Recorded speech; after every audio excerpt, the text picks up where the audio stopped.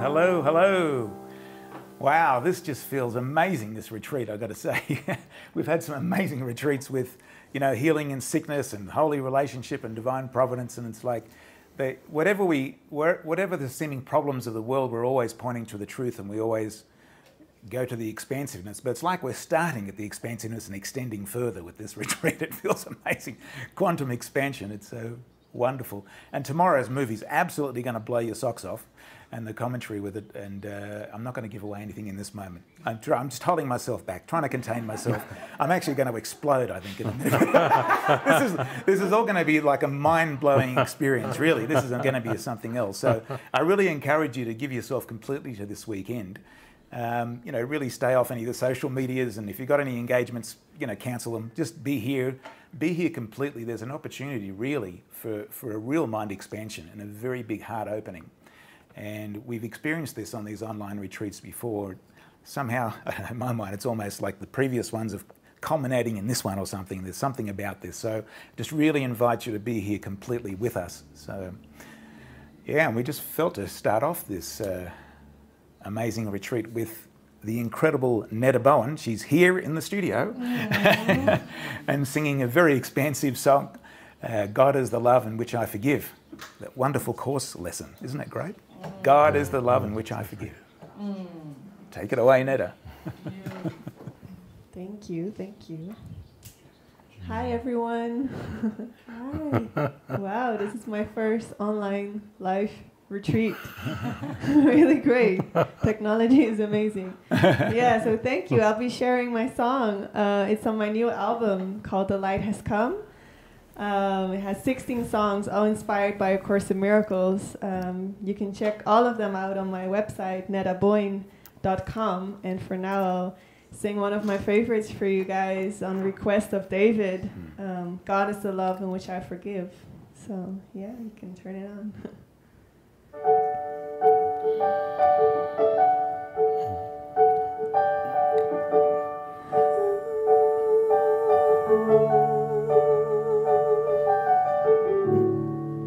God doesn't forgive, for he is never condemned. Forgiveness is the great need of this world. It is a world of illusions. Fear condemns and love forgives. It unknows what fear is produced. Returning the mind to God.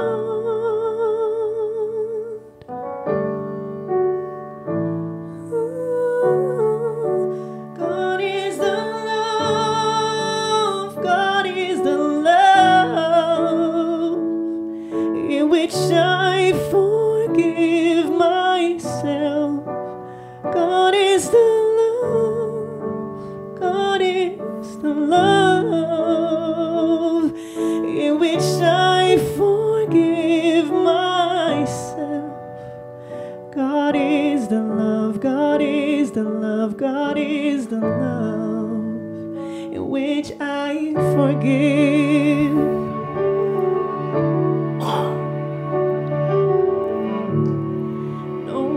Is possible in the mind, beloved of God. There's no need to attack, cause love is forgiving me. Forgiveness is the means by which I will recognize my innocence.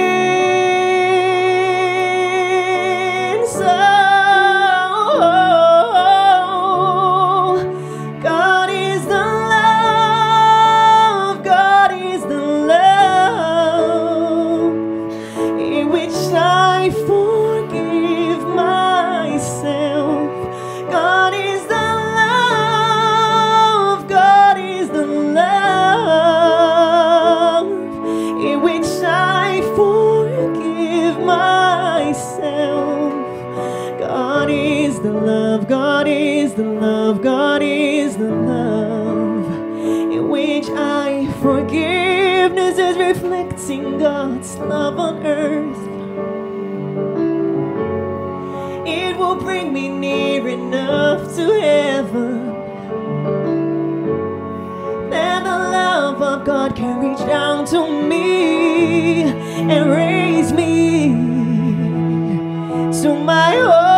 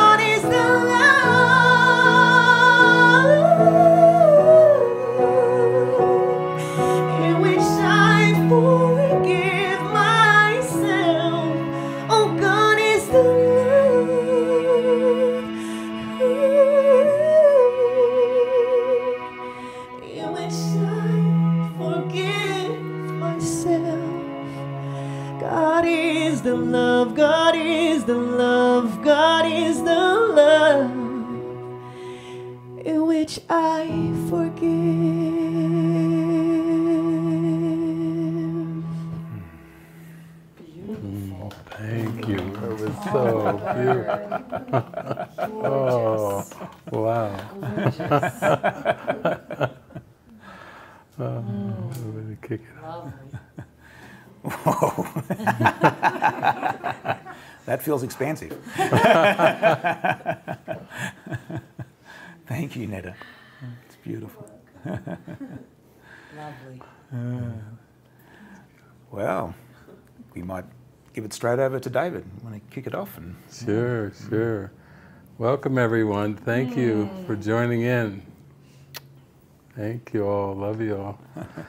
Yeah, they were just telling me, when I got here to the studio, Michael was saying that today is International Kiss Day, and I feel like we just got a kiss from God to start off these first 2-hour session. We got a kiss from God because it's so beautiful to bring in the presence of God at the beginning, you know, and imagine if we just do that with our lives, every morning, every night, every day, we just invoke the presence of God's love that we felt through that song, and we just stay in that presence, and it's that simple. There's no methodology. There's no if you could just desire that with all your heart, you don't even need to know metaphysics. You don't even know the Course in Miracles. All you have to do is invoke the presence of love, the presence of God, and then just, as St. Augustine said many centuries ago,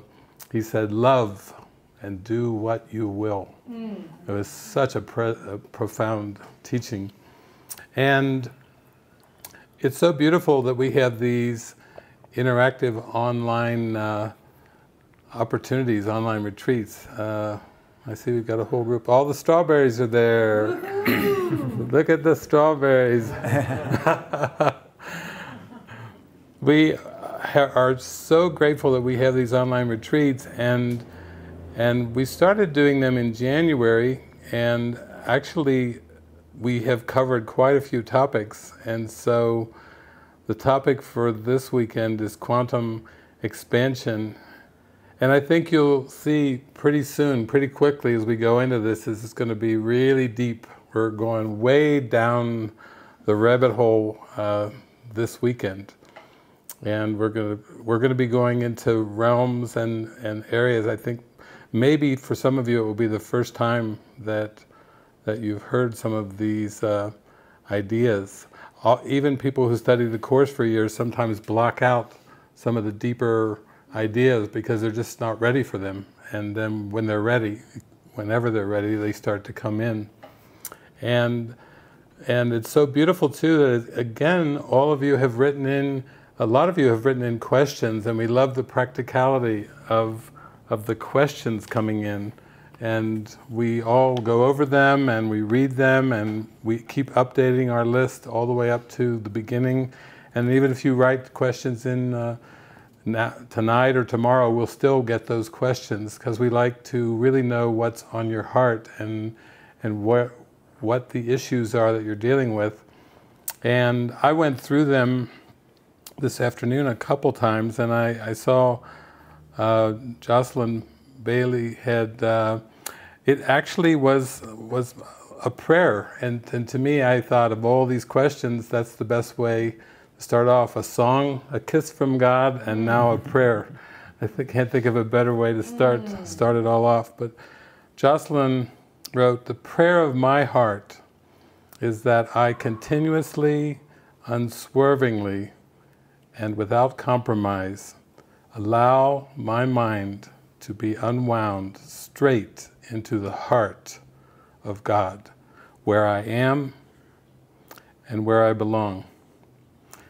And some passages came to me too, which I feel like these are just passages from the text and the workbook, but I'll just read them to you, and to me this is like a very deep prayer, and that's really what we're going into for this weekend. So these are the words of Jesus, actually from chapter 31, the last chapter in A Course in Miracles. "Let us be still an instant, and forget all things we ever learned, all thoughts we had, and every preconception that we hold of what things mean and what their purpose is. Let us not remember our own ideas of what the world is for. We do not know. Let every image held of everyone be loosened from our minds and swept away.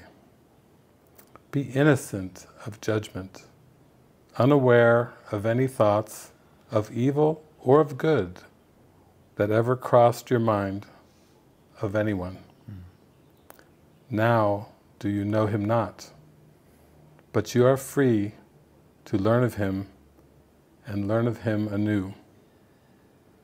Now is he born again to you, and you are born again to him without the past that sentenced him to die, and you with him. Now is he free to live as you are free, because an ancient learning passed away and left a place for truth to be reborn."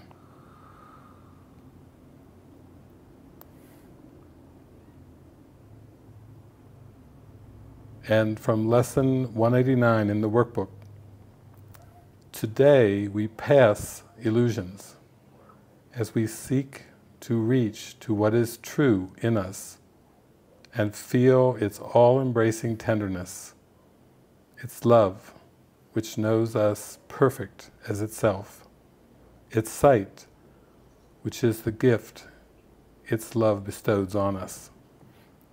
We learn the way today. It is as sure as love itself, to which it carries us. For its simplicity avoids the snares, the foolish convolutions of the world's apparent reasoning, but serve to hide. Simply do this: be still, and lay aside all thoughts of what you are and what God is, all concepts you have learned about the world, all images you hold about yourself. Empty your mind of everything it thinks is either true or false, or good or bad, of every thought it judges worthy, and all the ideas of which it is ashamed. Hold on to nothing. Do not bring with you one thought the past has taught, nor one belief you ever learned before from anything. Forget this world, forget this course, and come with holy, empty hands unto your God."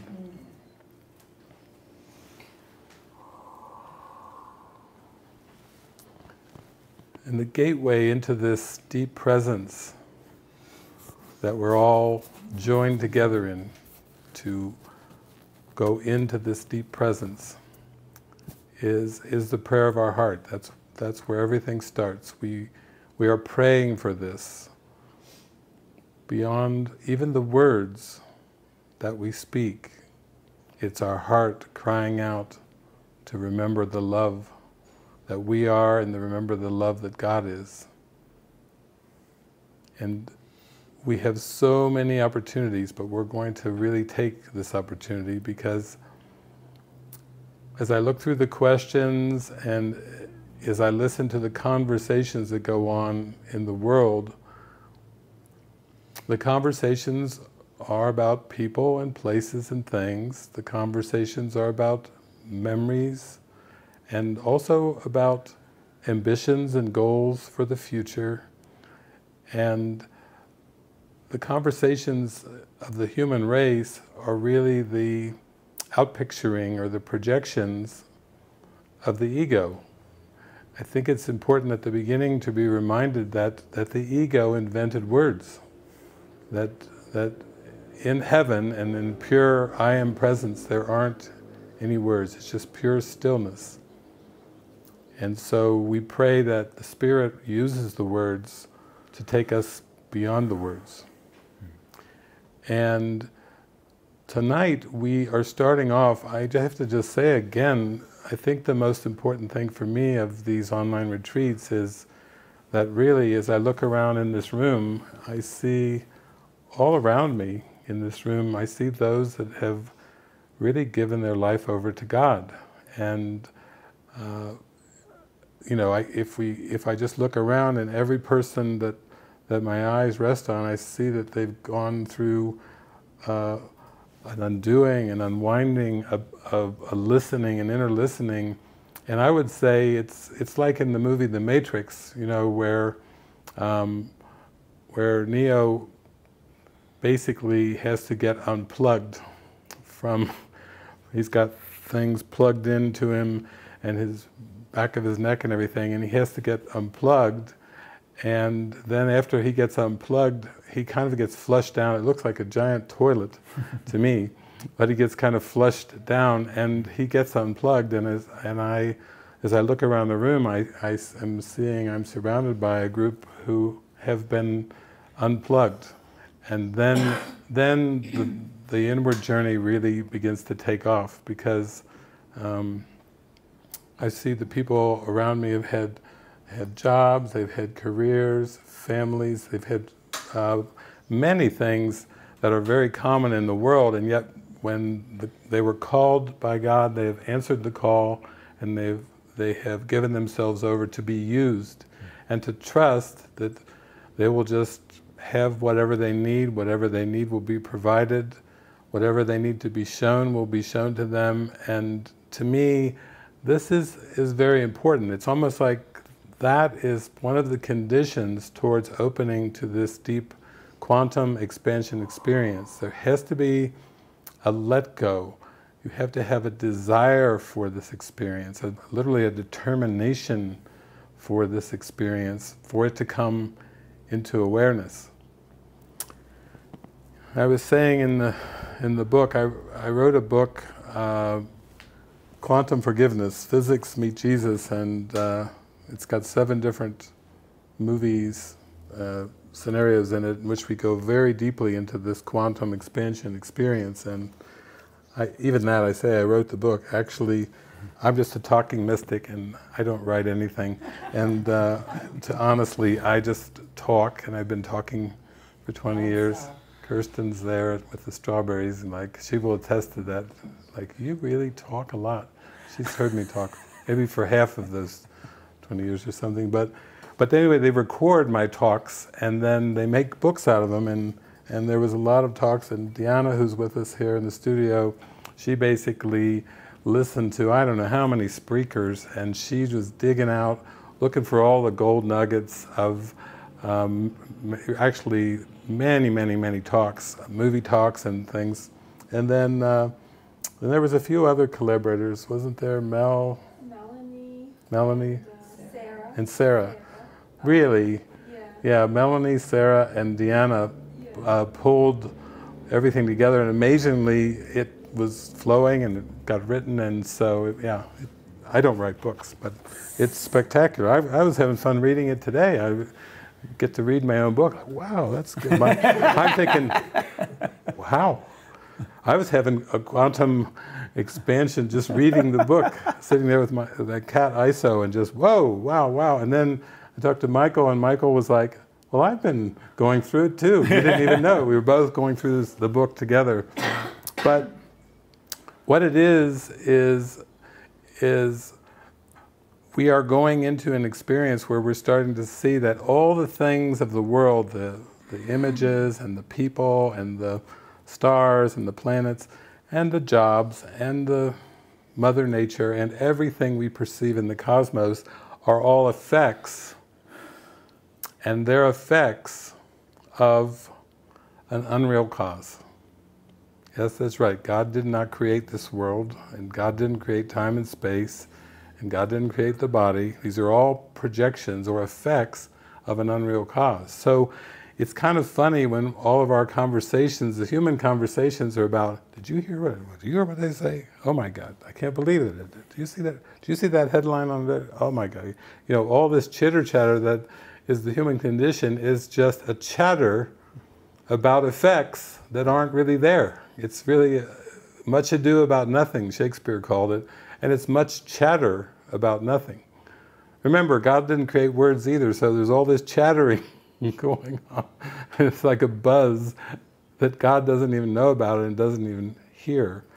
And the Holy Spirit hears the prayers of our hearts, which really is to wake up from this dream and come home and remember heaven. And yet, how precious this is, where we can come together and we can begin to start to move from the chatter about these effects. And I know that for a lot of you, you know, this is what seems to be, you could say, well, you can call it chatter, David, and you can call it just a bunch of images and effects, but there's some pretty heavy-duty issues I'm dealing with on a daily basis with these effects, you call them.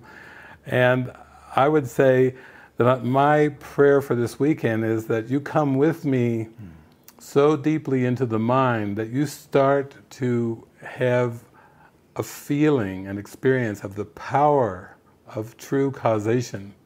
Because God is the love, God is the cause, God is the creator of reality, and everything that is lives and moves in God. Christ, our true identity, is a perfect idea in the mind of God. And that's the whole point of all this, is if you have the faintest glimmering of that idea of who you are, and therefore who you are in God's mind and who God is, then this whole weekend will have been very well worth it. It just, the faintest glimmering of love is worth everything. And I want to go into this so thoroughly because a lot of spiritual ideas will be brought up, and I would say that the majority of ideas in most spiritualities are false. Like, for example, reincarnation. You know, at the back in the Manual for Teachers of A Course in Miracles, the question is posed to Jesus, is reincarnation so? And basically he says it's really not essential to our curriculum. Not only doesn't it have any reality, but it's not even essential to our curriculum, and that's a very common belief, reincarnation is. And so that's what I mean by, with the movie I'm going to show and the commentary I'm going to do and the way I'm going to take us down, down, down into the mind so deep, it's going to go much deeper than so many commonly held beliefs, that hopefully if you can stay with me and just be in a place of willingness and surrender, you just will drop into this immense stillness that literally is beyond all concepts and words, beyond all beliefs even. And we're going to watch a movie, we're going to watch a quantum movie this weekend, and I'm going to do something I've never done before. I'm going to show one of these online weekends, I'm going to show a full-length movie, and it is not a short quickie. I'm going to show a 2.5-hour movie that basically if you watch this movie without my commentary, you're probably just going to be scratching your head after the first 5 minutes. Like, what is he doing? Why would he show me a movie like that? And after the first 5 minutes, you may be thinking, what is he up to? And then you're going to have a lot of faith, because I'm going to show you the full 2.5-hour movie. Starting tomorrow at 10 a.m. and we'll have a lunch break. You can have lunch, go jogging, meditate, do your yoga poses and all this and that, have some fun, and then come back 2 hours later and I'll show you the rest of it, and then we'll have a nice little music surprise and then a music video, and then I'm going to go into some more commentary. This movie is such a quantum movie that, yeah, I don't think it did too well at the theaters, because it's way beyond its time. It's way beyond its time.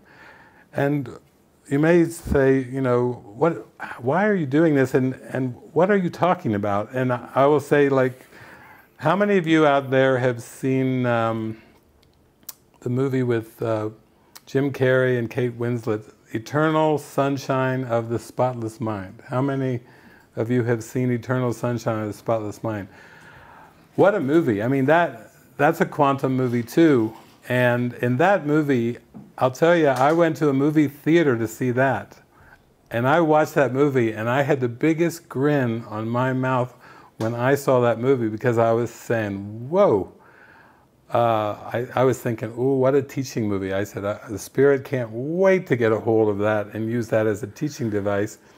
But as I was leaving, I was walking down the aisle. There was a place for the handicapped and elderly and so forth. You know, they have those seats that are kind of there for people with disabilities or so forth. And there was an elderly man, very old man, who was sitting in there. And as I was walking down the aisle to go out, he was still sitting in his chair, and he was saying, "That is the worst movie I have ever seen in my entire life."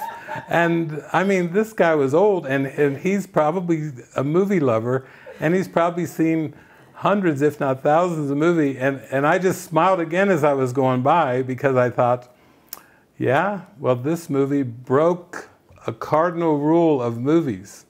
Because movies are supposed to have what? A beginning and an end. And the way that they made this movie, you left that theater thinking, where did it begin and where did it end? You know, they wove that thing around so much that they bent time with that movie. And you walked out of there, and it did not follow the rule of movies, you know, that movies have a beginning and an end.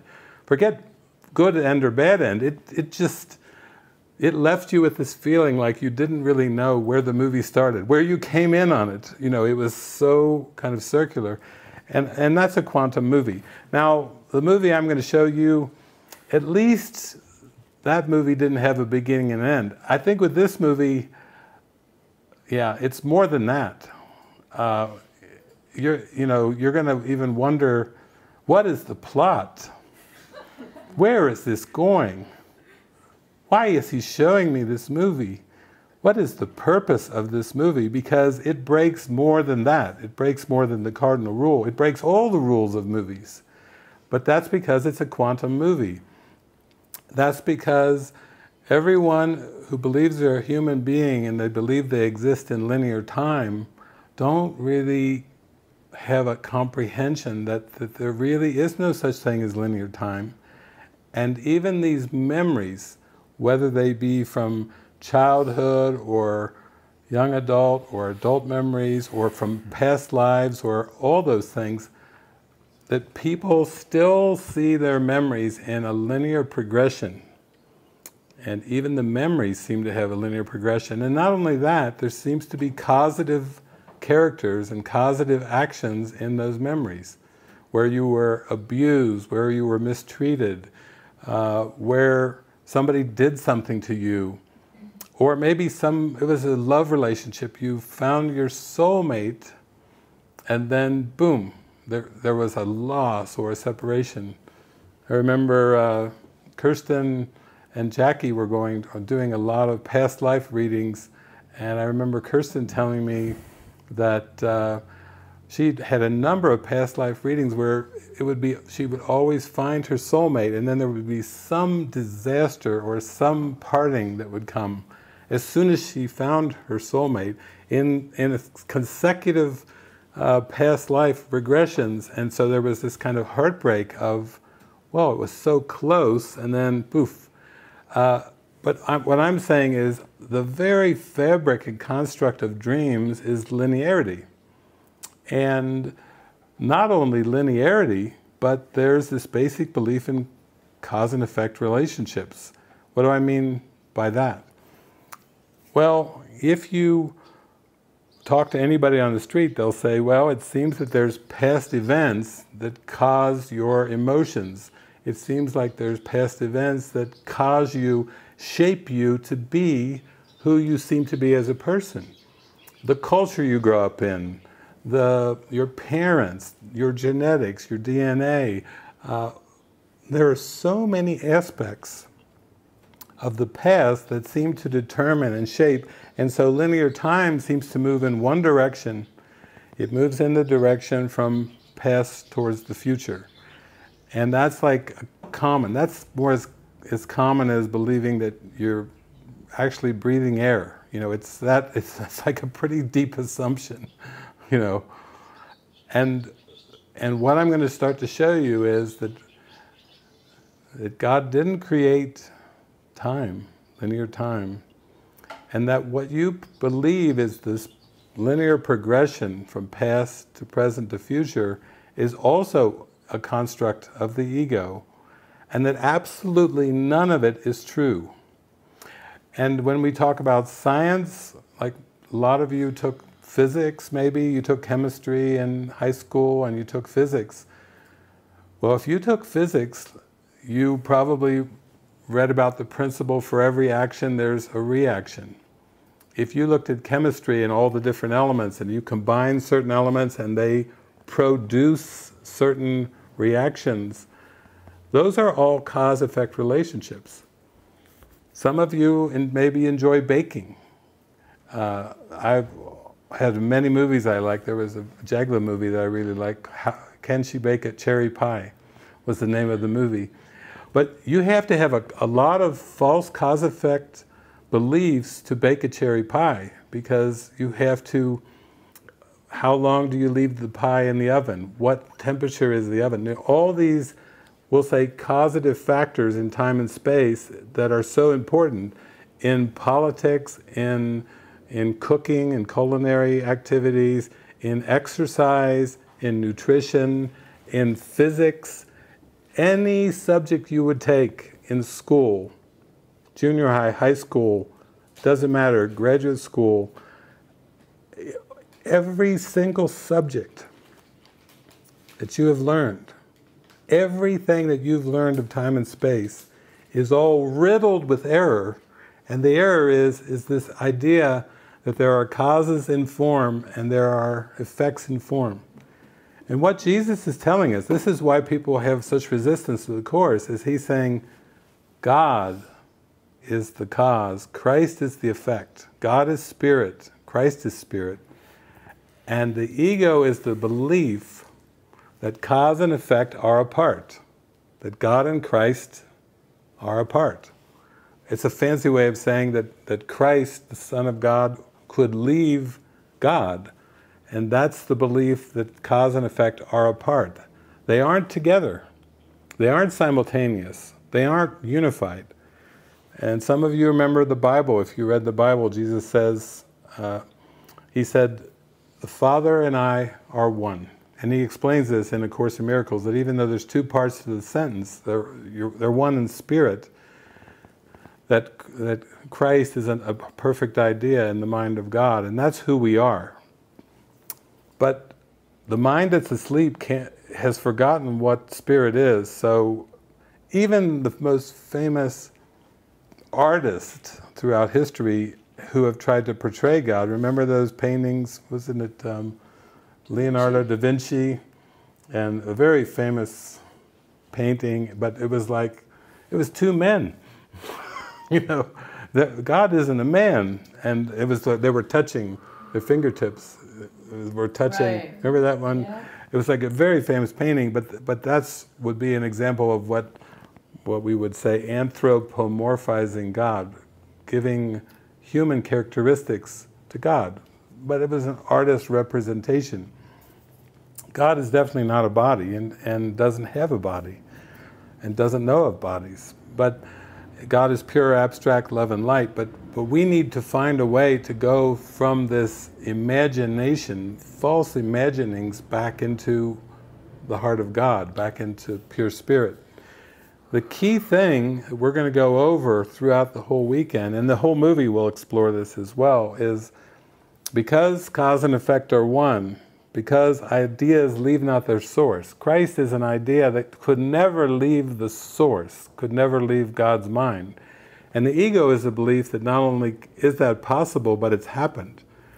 And that idea of split cause and effect is then projected to the world, and that's what linear time is. It's a projection of the ego's belief that cause and effect are apart.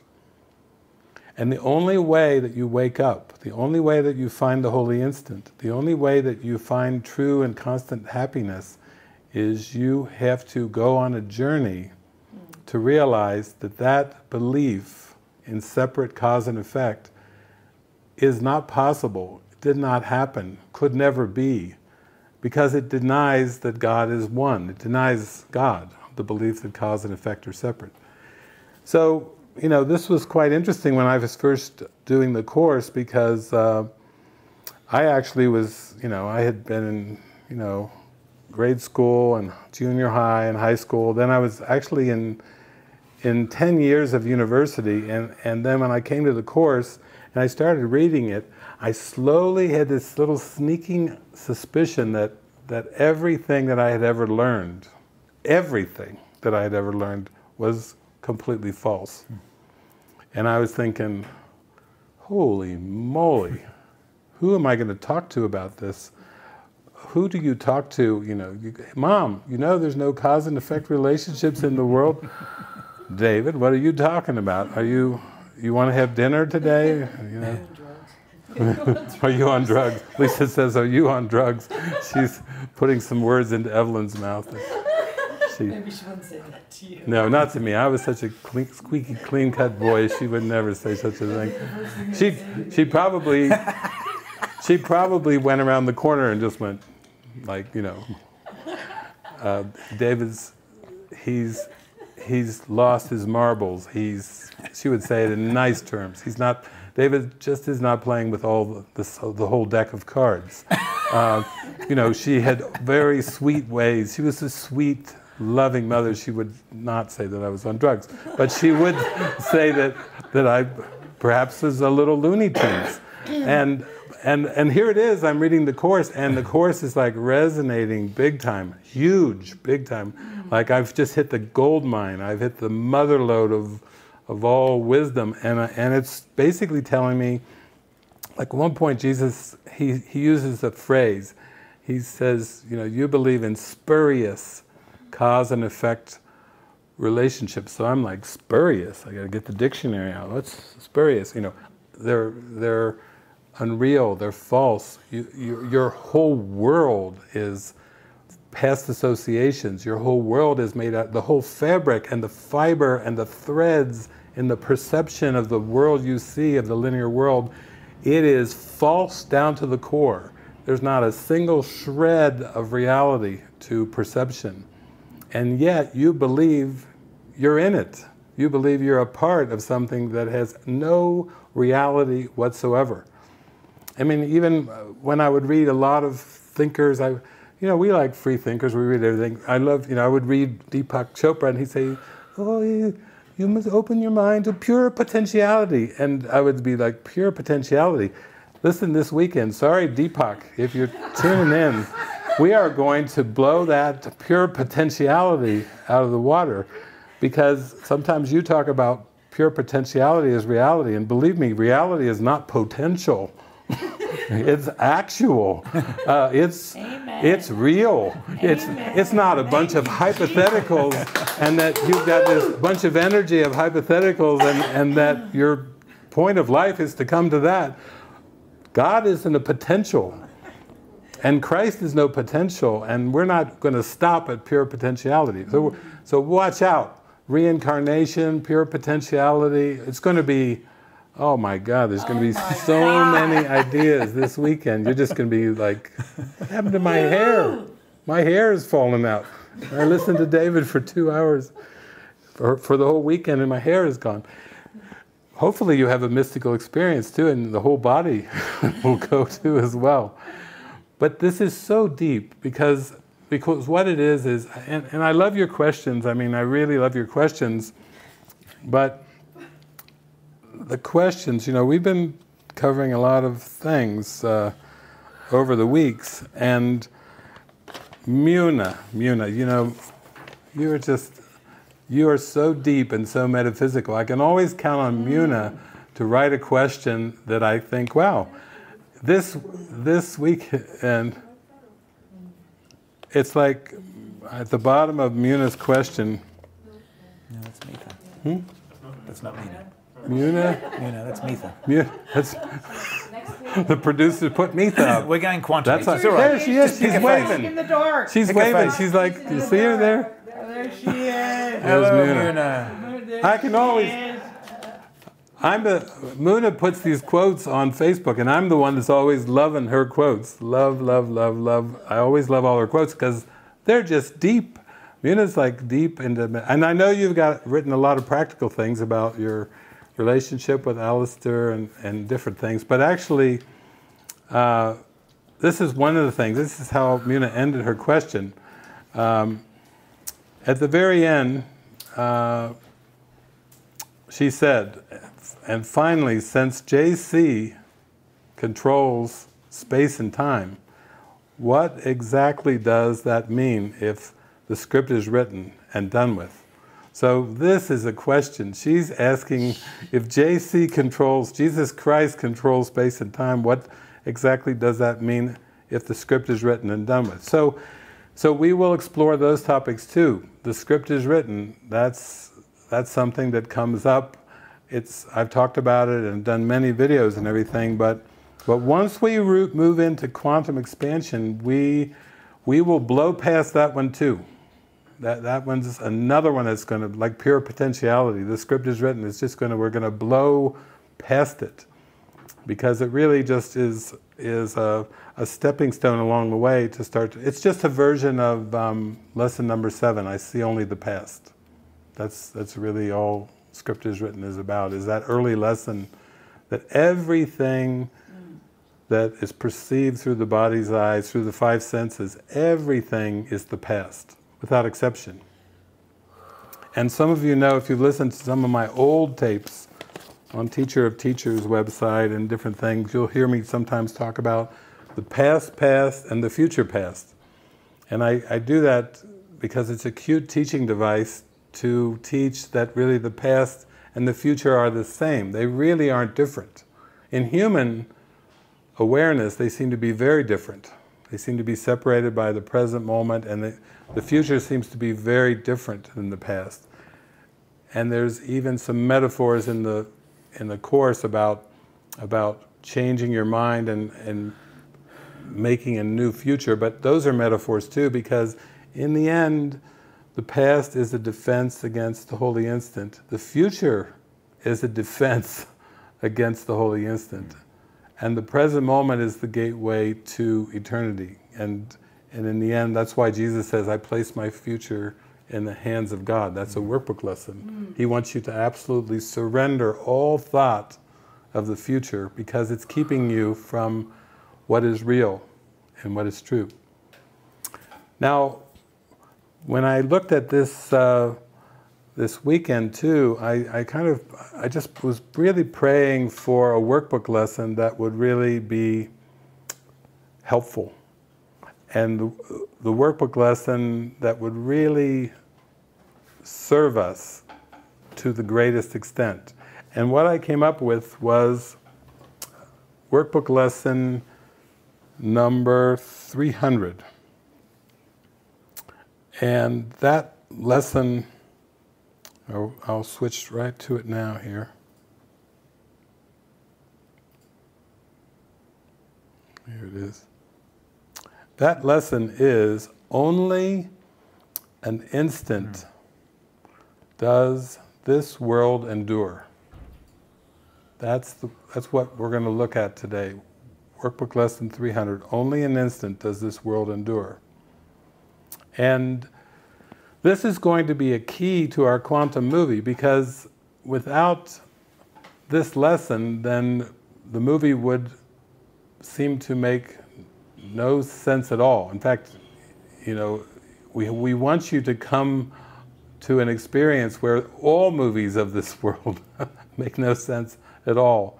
All movies of the world of linear time cannot really be understood. You can't really come to a grasp or an understanding of anything in linear time, but that's just a leaping off into an experience that's much deeper than linear time. And I'll just read the first sentence of this lesson. And the lesson is, only an instant does this world endure. This is a thought which can be used to say that death and sorrow are the certain lot of all who come here, for their joys are gone before they are possessed or even grasped. And then the second sentence is important. That sounds like a pretty dark... All that is saying is that the instant of the ego, it's called the unholy instant, is dark. And everything and everyone within that unholy instant, that ancient unholy instant of separation, everyone will die. It will be death and sorrow are the certain lot. That inside this little gap, inside this little instant of time, we'll call it, the unholy instant, that death and sorrow are certain. And joy is gone before they can be possessed or even grasped.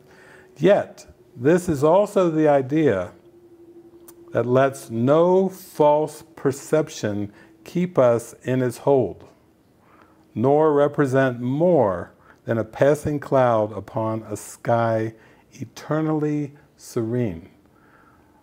That's the most glorious second sentence you could ever have after a first sentence like that. So basically that this is also the idea that only an instant does this world endure is actually going to be our saving grace. That everything that we perceive as linear time is part of a distraction. And all of our thoughts and all of our mind's effort and energy that we put into linear time is actually taken away from the holy instant. Not in reality, but it's taken our focus away from the now, from living in the now, from truly experiencing this instant of freedom. And let me say also that if you would think of the unholy instant, that the holy instant is actually before it. So that's what Jesus meant when he said, before Abraham was, I am. He was saying, before this unholy instant of time and space and linearity, I am. That the I amness precedes, it's actually all that there is. But it actually is always there. All we have to do is recognize fully that this holy instant is here for us now, and that this little blip, this little gap of nothingness cannot hold us back. And we need not put any investment of our mind in this gap of time and space. Now, to do that, that's why we're going to show the movie, because our main character in the movie is we'll just say his name, Nemo. And, Oh no! and they're all going, oh, it's a fish. We're going to see a... That's one of my favorite movies. Everyone's like... No.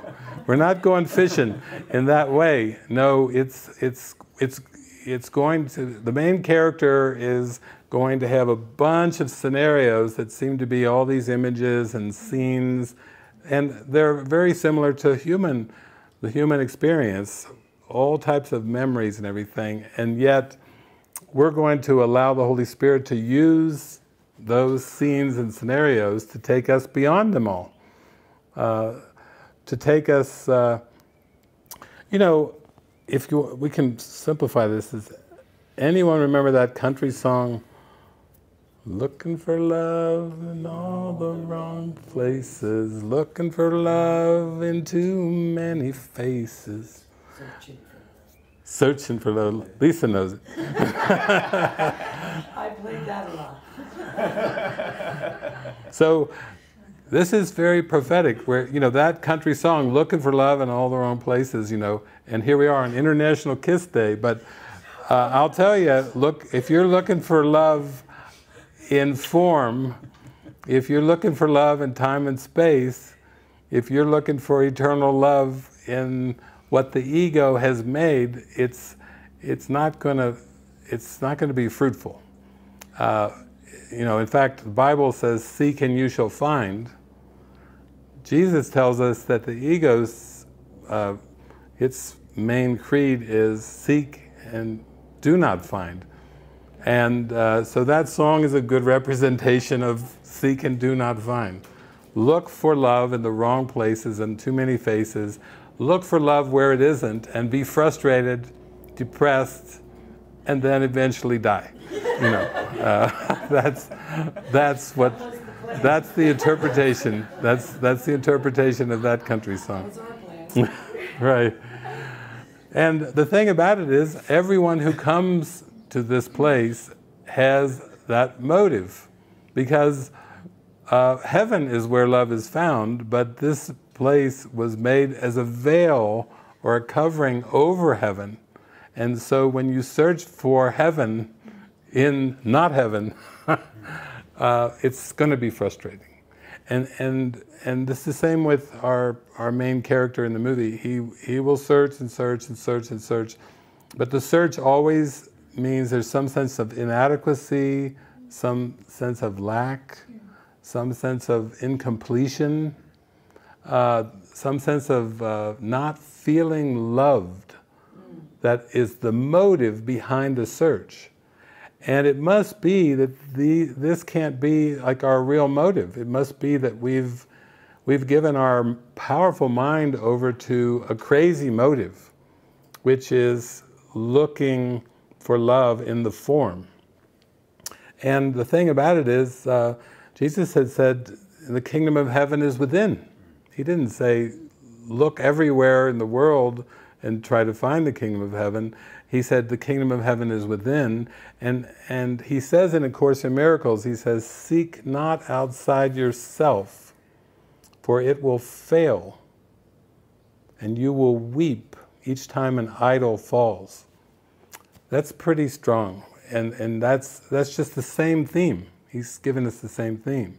So we're going to watch a movie where there seems to be a lot of searching, a lot of scenarios, a lot of attempting to find something, to overcome something, maybe overcome a feeling of not being loved, not enough, not worthy, whatever you want to call it. That's going to be very important in our search.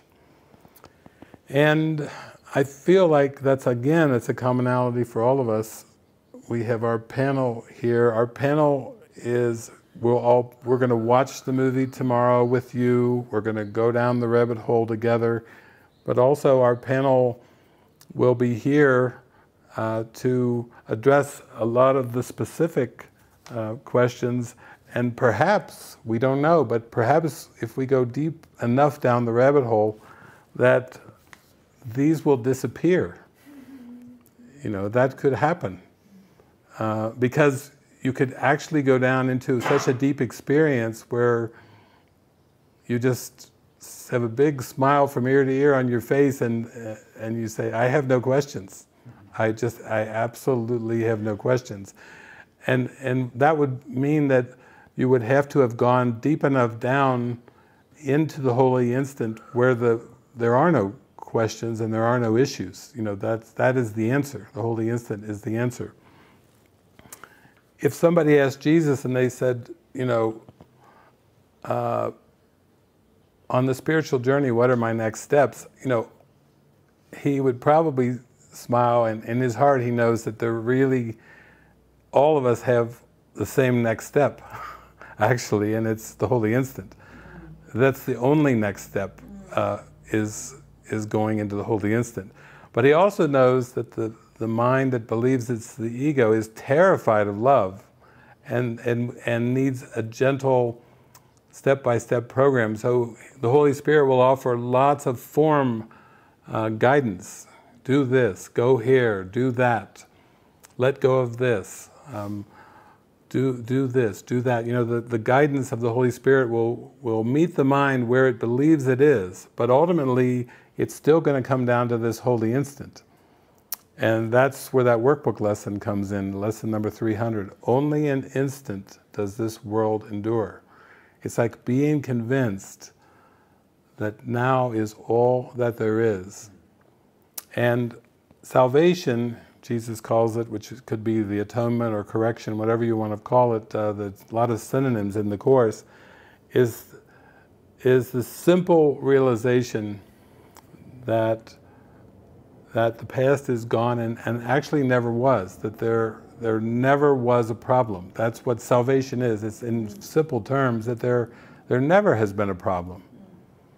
That the mind could have believed there was, but it doesn't mean that it was a reality, that there are no problems in reality. And that's very important for all of us. That's very, very important. We want an actual experience of that. So I feel so grateful to be with all of you, and I'm looking at the panel here to see if the panel has any ideas or thoughts or things coming up, or I'll just continue. We've got a microphone over there. And the camera. Okay, hi everybody. You can look into that. Which camera is it? This, okay, there it is. Hi. Who are you? Who am I? I'm Lisa Fair. Forgot there for a moment. No, I'm really excited about this. I feel really excited because quantum has always been my favorite thing. I mean, I even had a quantum awakening page and just the whole quantum. Yeah, and it's not even the scientific. It's really about the experience. And what David's saying, all the mind training, I feel that that's our life. We really are in this quantum experience where we're just really living in the holy instant and not looking back and opening up. Even this whole session tonight, it's like we're just walking into these new paradigms all the time. And it's always just this fresh, alive experience and feeling the presence of God. So I guess when you're talking about all this, and I'm hearing Jesus talk in the Course, and everything's just so precious because it actually is our natural state. And I was even thinking when you were saying that, really time, it's really all the problems are maintaining this self-concept. It's a self-concept versus a self. It's like that self-concept is in time. All problems are a self-concept problem, which is like maintaining this self, constantly trying to maintain this self. Like for me, I thought years ago, I thought I was a mother. I thought I was, I need to be responsible. I was a CEO. I was a nurse. I had all these identities. I remember when I started reading the Course and it said I was the Christ. It's like, what? And that I'm the light of the world. I thought, are you kidding me? And that I'm not a body? It was just like, yeah, just this whole like realization, a whole new way of, it was undoing that self-concept of who I thought I was. Like all my problems were me thinking that I was all these things and maintaining all these things, and just this unwinding of my mind, all those beliefs, and letting go of the guilt, so much guilt in maintaining these concepts and pulling away from them. And David said in the beginning, every one of us have, really devoted our lives to God, and it really is devoting our lives to love, to a state of mind. And, Yeah, it's just I just feel so honored to be here, and I know everyone that knows me knows that I love quantum, and yeah, so just I'm excited to see what happens actually, with no expectation. Yeah. You haven't seen the movie. I haven't seen the movie, so this is exciting, and this is supposed to be a big one. You haven't seen it, and you haven't seen it. No, I haven't seen And it. it's Diana's one of your favorites. Yeah. It's on my top 5. Top 5. This one is on my top 5. Yeah. It's as quantum as it gets. So it is exciting. Actually, I haven't seen it for a little bit. So I used to watch it all the time, but I haven't seen it for a little bit, and yeah, so that's exciting. And speaking of all things work together for good, I did have that on my last day in France. Actually, I really went into this mystical. I had actually a wave of emotion come up, and after that I went into a really deep mystical experience, and I saw that the whole thing was that all things work together for good, but as an experience. And so in that, and so that's why it was just that feeling that just being, I was so happy when I came out, and so that's why I guess I wrote some notes, fantastic gathering, but this is why, no reason. It's not that I've said something. It was just it was just in the name of that true experience, and the rest was just simply that this actually works. It works, and it's and in a way, it's kind of like my life is like that movie. It's like nothing worked out, so to speak, in form, but everything is truly, truly, truly perfect. I could really. It was an experience, so it's really hard to talk about. But there's nothing there's nothing else. So Yeah, Diana shared. Perfect. Diana shared a little bit about it, and we could say in this airport, she had a very quantum experience. But what I heard when you were sharing the experience was it was like an experience of all wars have ended in me. Yeah. I have ended the war, or as John and Yoko put on their billboards years ago, war is over if you want it. And the reason it was a quantum experience was, I think Diana was saying that you might share that there was a lot of military personnel in uniform there, and then all of a sudden she was just swept up in this huge love just while she was staring at all these people in military uniform, which is actually a scene that Diana doesn't see. Down here in Mexico and at the monastery and everything, we don't really have a lot of military uniforms, but it was a new kind of a scene for you. But then it was what happened after you saw that was really the quantum expansion. It was just my mind just expanded. So it was an instant, but my mind expanded, and I felt just extreme. It's just love, unconditional love, and that sense of it's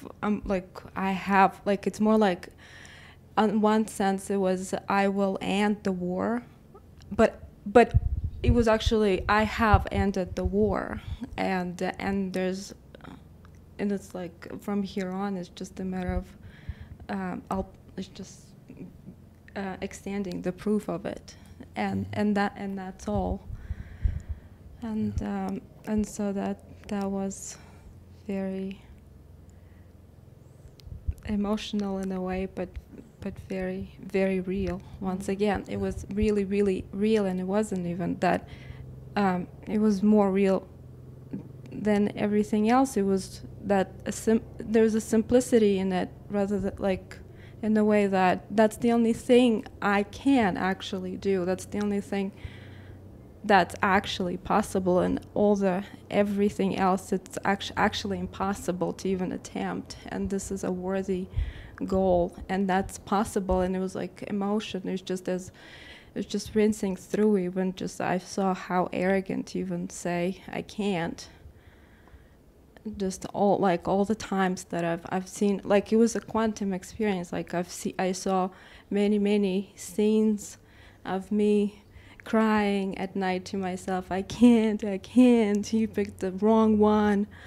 And in that moment, it was actually, the experience was that it's actually kind of silly, in a way, and because.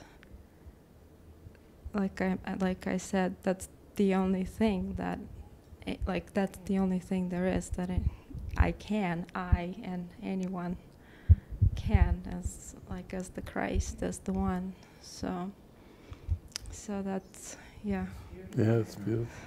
So yeah, and it's so beautiful because from here on, it's like every day is just really, just like I'm just gathering every day that it's new, and it's just proof only of that it's like it's over, the war is over, and so that's it, really, every moment, like, yeah. Just every moment. And again, it's and it is actually, it's very simple because it is only through desire, and the desire only, that's all. Like, if that's what you want, then that's all you're gonna see.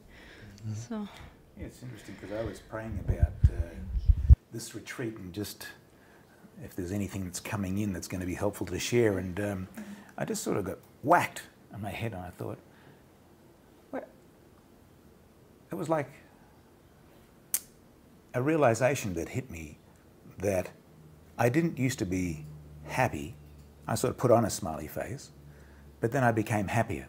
Felt like it was sort of more consistent. And even if stuff is coming up, I can still feel that there's a real purpose to it all, and I can just feel that, awakening really is possible, and it's happening, and it's just really it's going on, and it just like things don't disturb me like they used to, and I was just thinking about what happened, how did that happen, when did it happen, and what struck me was the moment I decided that my spiritual life, if you like, who I am, my dedication to God, is not segregated in time, that every moment of my waking life really is a dedication to God, that I don't have me time, that I don't have time dedicated to something else other than God or spirituality.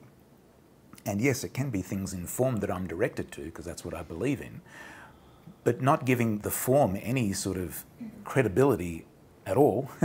It's only helpful when the Spirit really gives it to me. It's been a real experience that with that, this thought that really hit me was, it was like the end of doubting when I did that. It just feels so quantum, that this is it. That my life being dedicated to God, like with no exception, doesn't matter what I do, is always like, it's really checking in. Is this what's most helpful for my awakening in this moment? Without exception. Is this really what you want me to do, Spirit? No matter what it is, just having that out front all the time, no matter what,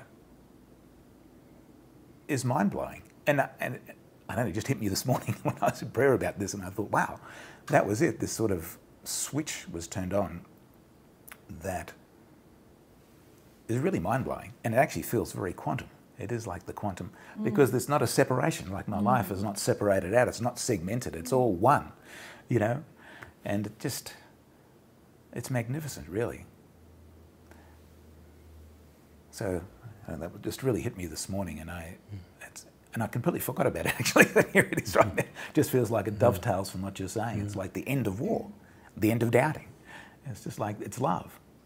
That's it. It's just like living in this experience of quantum. It feels like the quantum expansion. And so what do we do from here? What happened? This is it. It's like the quantum expansion. It's like extending this. It's like sharing it. Because if you're not doing that, Jesus says very clearly that you're projecting. If you're not extending, you're projecting. So this is what we want to really come into this weekend, this total feeling of extension and expansion, away from projection. It's where the questions do really become irrelevant or become very secondary. It's like we've got to start asking better questions because the questions of form really are just keeping us, it's like separating our spirituality, our dedication to God when we're trying to get specifics right, line them up in form. So. Do you have something to say? Yeah. Hi everyone, I'm Svava, if you maybe don't know, but yeah, I just felt like welcoming you all.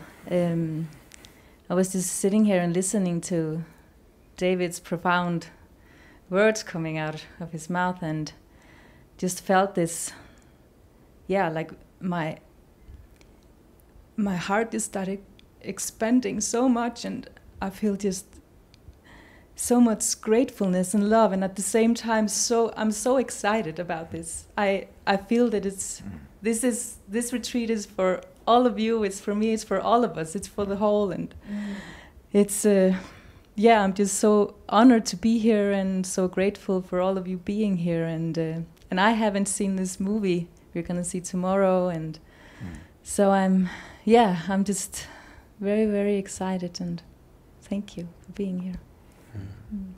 And kiss. Oh, Kiss Day. yeah. Kiss on International Kiss Day. Yeah. Thank you. Yeah, but I think too that the signs and symbols, I know a lot of you have been on a lot of our online retreats, but the symbols are everywhere. Recently, Kirsten and Ricky were doing a tour down in Florida, and then I think it was perhaps toward the end of that tour, Kirsten and I were talking, and she, Kirsten, I think, went on a trip with me, a tour back around 2005, I think. So here it is, like 13 years later, she and Ricky are down in Florida, and she said on the phone, she said, it's so cool. I'm out here touring, and everywhere I go, everybody's like, we've been listening, we've been watching, we want to talk about it. About what? About being the dreamer of the dream. It was, imagine stopping off at different places as you're going around to gathering, and the topic, the burning topic that people want to talk about is being the dreamer of the world of dreams.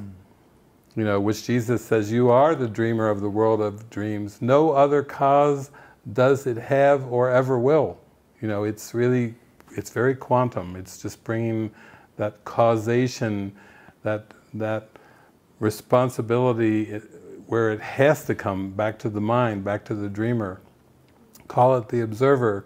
There's kind of an observer, an observer where it has its own egoic motives and beliefs, and then what it observes, like the famous Schrodinger's cat experiment, is the cat dead in the box? Is the cat alive?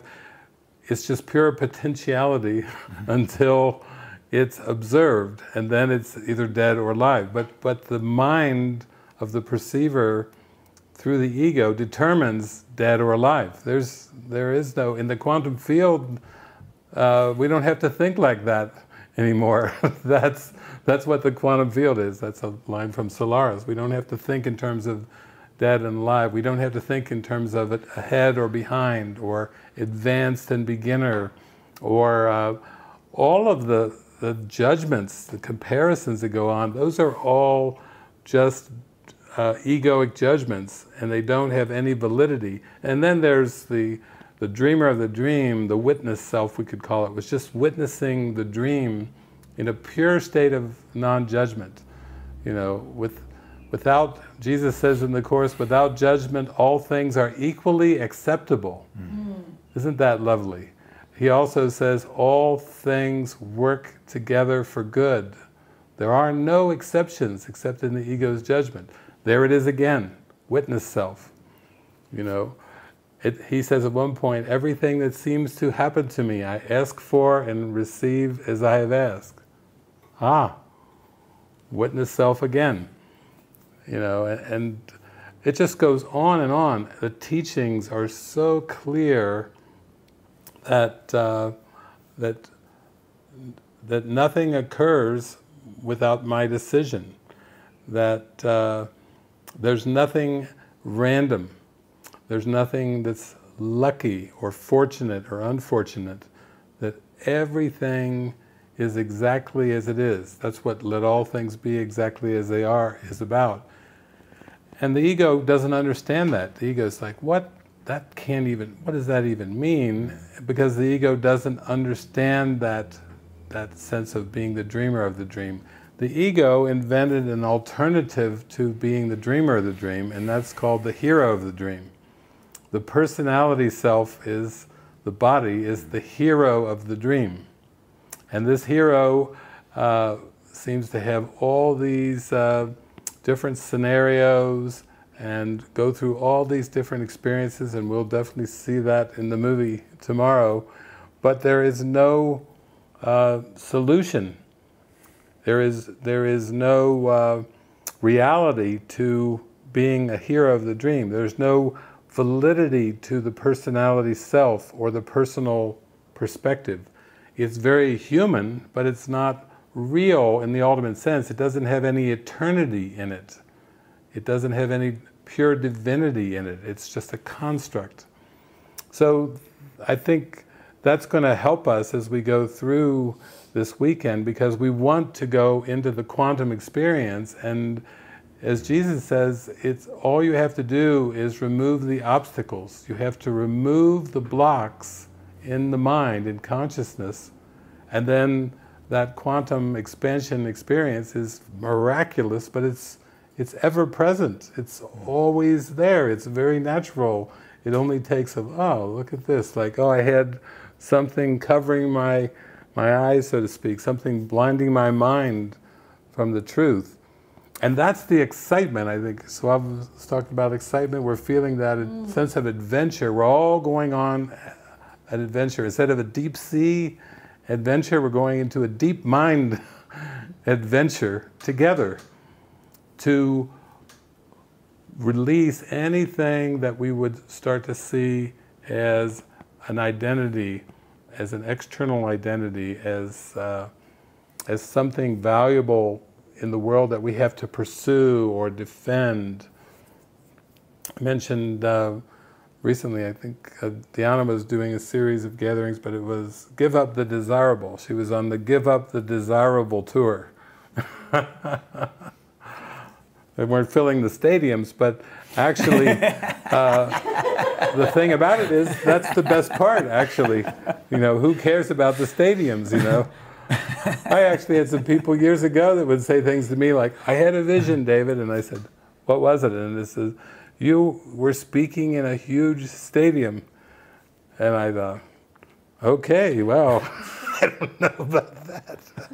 I just go where I'm invited, but I haven't been invited to any stadiums to talk about these ideas. But here we are, we're digital, and we've all shown up together for it, and it's all for us. Like Swava was saying, it's all for us, and that's coming into that experience that transcends the personal. It transcends the interpersonal.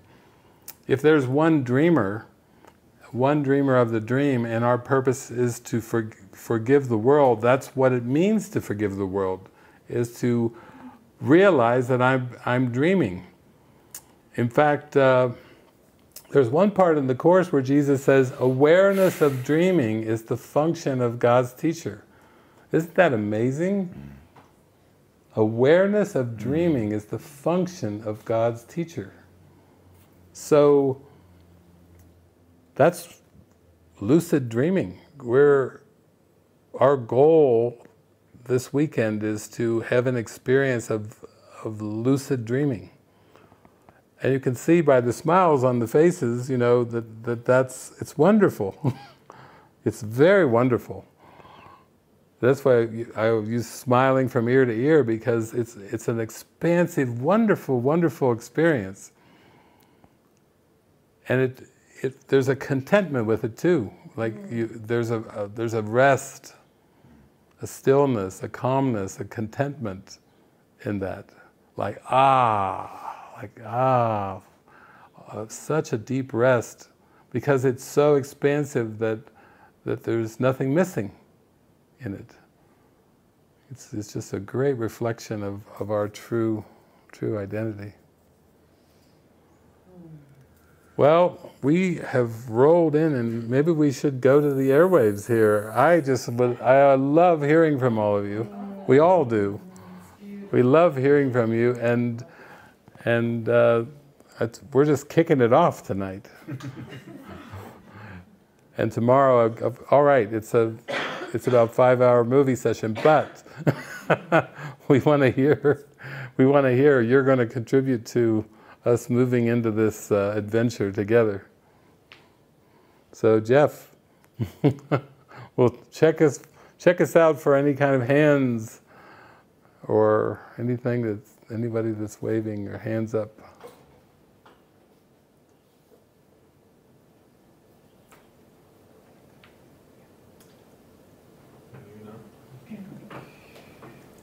Yeah, it looks like Luna just raised her hand. Go ahead, Luna.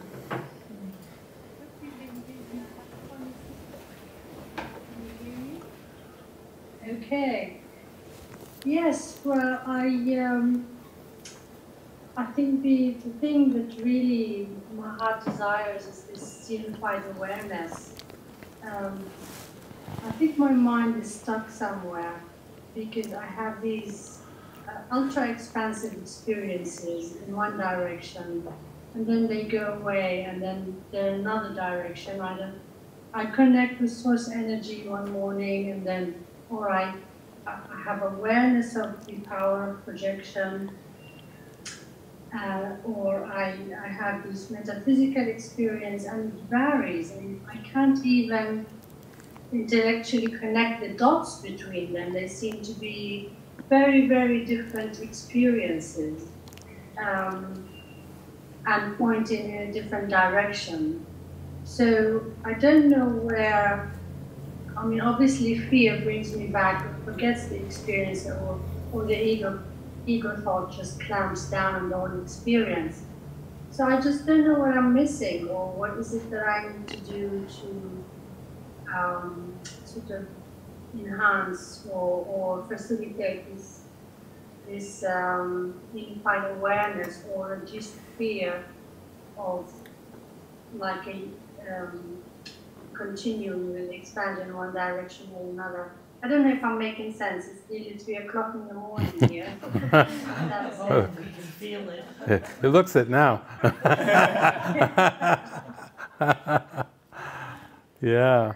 Well, that's beautiful, and again, thank you for pouring your heart out, because you not only poured out like your deep metaphysical questions, but also your practicalities of kind of what you're dealing with, and you know, I'm reminded of that Revolver movie where there's a line in there. The line is, "Where you don't want to go, that's where you'll find him," and it's really pointing to as we go uncovering and exposing the ego, there's certain areas where we have kept very dark and hidden, and maybe it's from a sense of unworthiness, or from some deep root of just of the fear that's there, because it's like where we are pointed or directed to go and take a step that will expand us beyond this ego comfort zone, so to speak, or this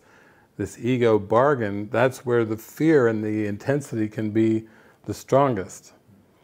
And I sensed that you were starting to, when you were talking about one of your mighty companions, Alistair, it sounds like a very deep connection, like there's some kind of a wake-up assignment that's there. And so the first thing is that you're aware of that, like when we have someone that comes into our life and there's something inside of us, that there's a recognition, or there's almost like a feeling of activation or something, where something is brought together to lead to an expansion, lead to something that's much broader in awareness, a much bigger expansion in awareness, and then to just watch the ego thoughts come up about talking with them or approaching them and being direct Because it could be whatever. It could be a fear of rejection. It could be a number of different things that the ego will throw up, as a defense against that.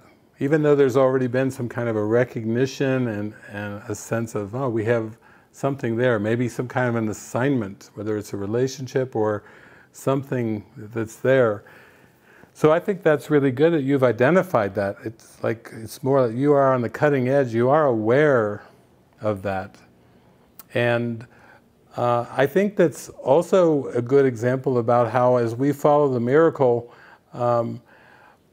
I remember in my parable, I would have these whooshes of inspiration that would come, like Michael was talking about, almost like a whack on the head, or I would just have this whoosh, a rush of something that would come into my heart, and I would just be with it and everything, and then the ego would just throw in, no, they can't do that, and then it would start to throw in reasons. It would immediately try to diffuse the potential of it, or the activation of it. It would try to diffuse that.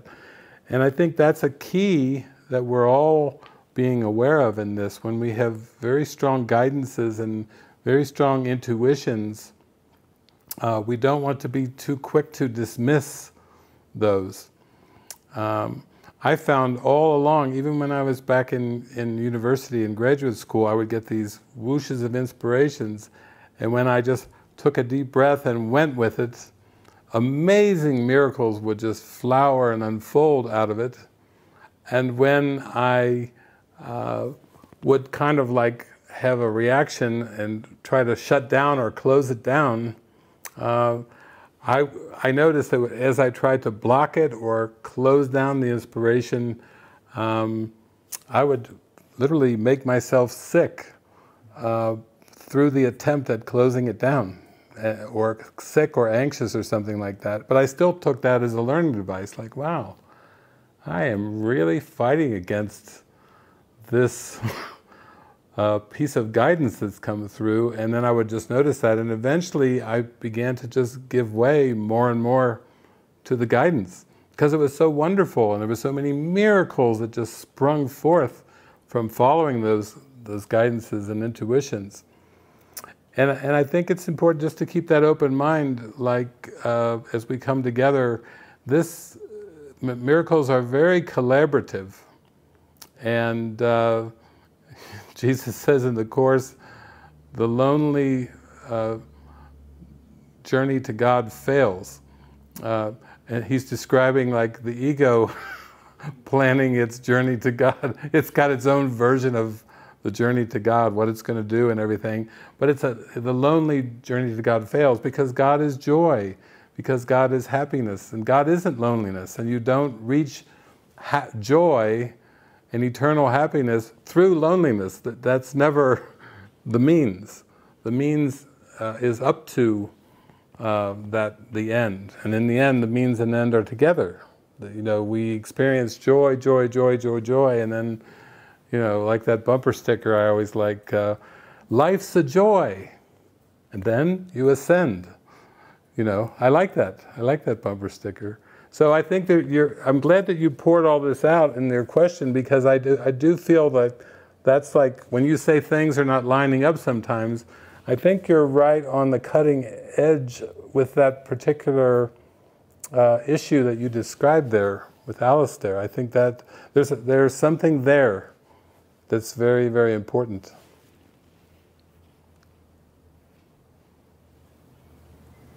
You still hear me? Yes. Oh, sorry. Yeah. So soon after I met Alistair, soon after I met Alistair, and the wake up activation started, Spirit said to me, and I didn't even know what Spirit is. I just was hearing someone talking to me then, that I need to change my subjective experience.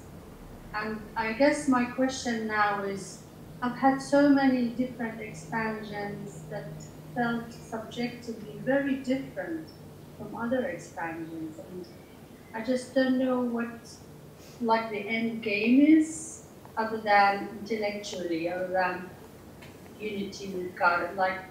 I saw myself as the Christ first and second, for sure, and I saw the whole world as love at one point. But they're completely different. As a subjective experience, they're so different from one another. And so I guess that's my question: is what is the end game? I don't know where I'm going. I don't know what I'm doing. I don't know what's expected of me. It's like maybe that is the journey, just like, journey, just like just being in the dark until I see the light. Yeah, that's it. We see your glasses. Well, it's beautiful because the very first words you said when you came on camera was, I really want to experience the unified awareness, and the thing about unified awareness or the quantum field or forgiveness or the happy dream is that there is no subject and object in that experience. So it's beautiful. Again, your prayer is very much like Jocelyn's. You are just raising up and saying, my heart wants to know who I am, and that fits in with the guidance that you need to change your subjective experience. I'd say the way you're going to change your subjective experience is we'll join together this weekend and I'll show you that it's impossible, that there is no such thing as a subjective experience. And then we'll have this experience together, because that's where it's all heading. So you're just praying. Your prayer is very much like what we've started off with here. It's everybody's prayer. It's beautiful. Hold on to your hats, buckle your seatbelts, because I'd swear this movie tomorrow. Oh wow!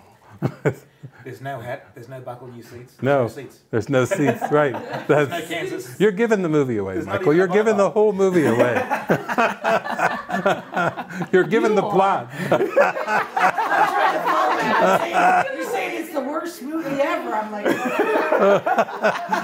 And then that's why I brought it to Deanna. Top 5 and. Well, that's not saying a lot. You don't start with the top. There's no subjective viewing of this movie. Worst, best, who knows? It's, we'll very see. helpful for teaching purposes. Yes, yes. Thank you, Muna. Thank you.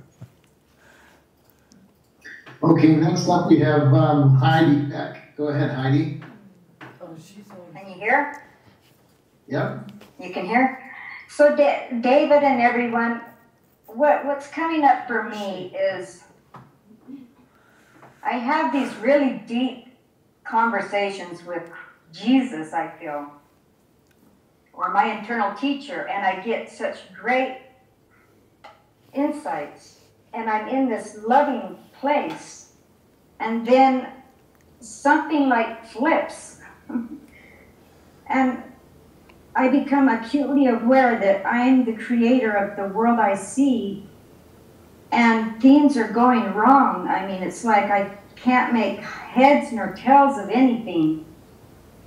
People dying, little creatures dying in front of me, fires erupting, and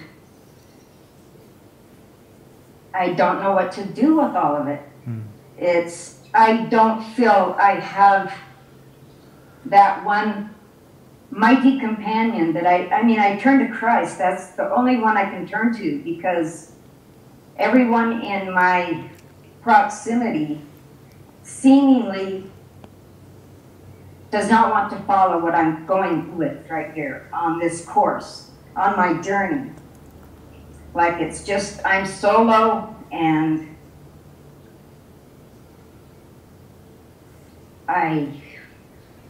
but I am so grateful to you guys because of allowing us to come and join in this way. It's like a touchstone for me to help me. It like kind of writes my mind a little bit. Yeah, so it gets really scary, and I want love consistently. That's what I really am. That's the prayer of my heart. Beautiful. Yeah, that's I want it. love consistently. Yeah. Thank you, Heidi. That's beautiful. I think what I'm sharing, what we will be sharing this weekend is a context for that shift of mind or shift of purpose.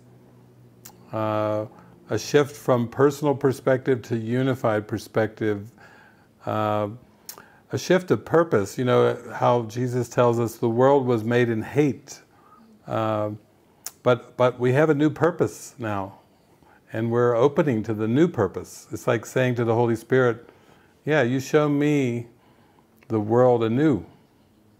Show me your world.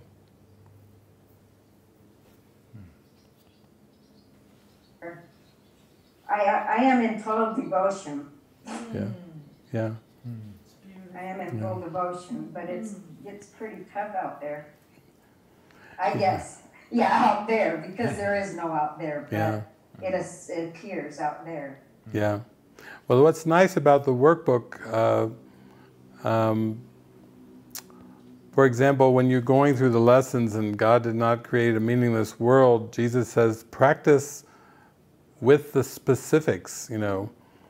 Practice with the little creatures that are dying, you know. God did not create dying creatures, and so they do not exist. God did not create this fire, so it does not exist. You know, it's actually actively practicing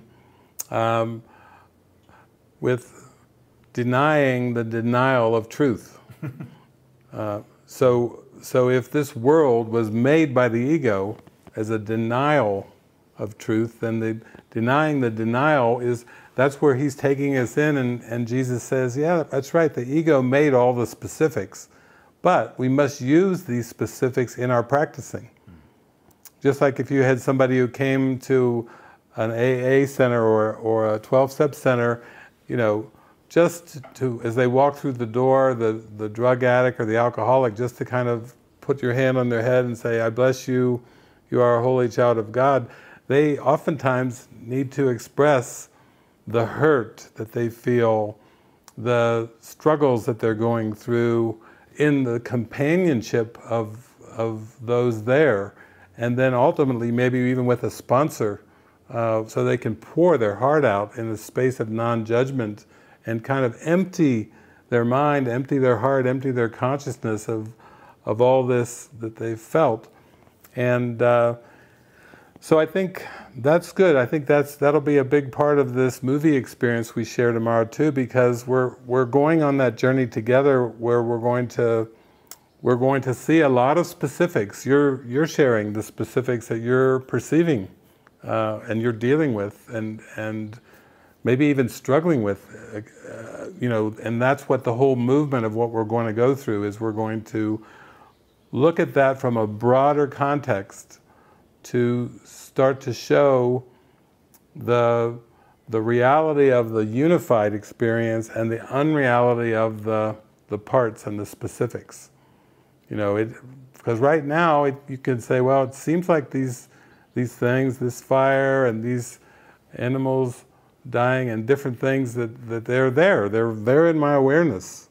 I'm aware of them, and I'm not at pure peace with that. So Lord, I want to be taken into an experience. Show me the way. Show me how to see this differently.